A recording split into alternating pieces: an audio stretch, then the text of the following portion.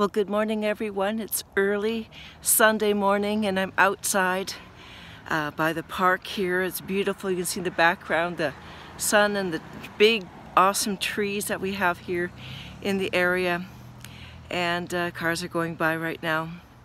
You know, God's doing something amazing in your life, and we need to look at the little things and the big things in our life and recognize His hand in every part of it.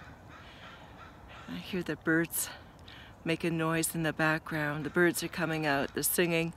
You know, there's always something to sing about, and I encourage you to look at the good things that God has done and sing to Him a new song. Sing in your heart something special to Him, to let Him know how grateful you are of what He has done in your life.